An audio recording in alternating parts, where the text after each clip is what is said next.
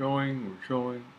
In this one, we're showing this same thing with a gas valve and all the rest. Now notice the thermostat's open here,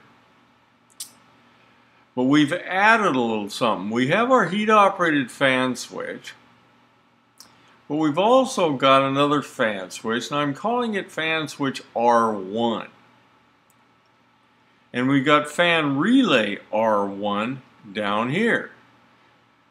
The idea behind making this R1 is so that I can tell that this coil of this relay actuates this fan switch. So you'll have things in the schematic that are far separated. Notice this one's in the 24 volt down here because we got the 24 volt circuit, and this switch, which is on the same part, is actually in the high voltage. Schematics are going to do this. Their schematics are telling you how it works.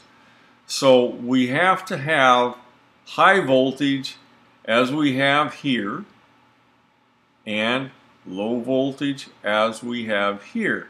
And in this case, if this fan relay is energized by closing this fan switch, it's going to close this set of contacts and start the fan motor.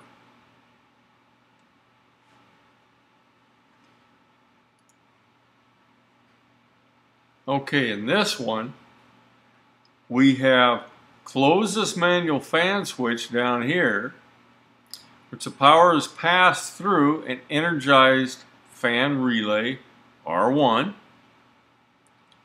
When fan relay R1 is energized, then fan switch R1 is closed. Notice I've closed these contacts.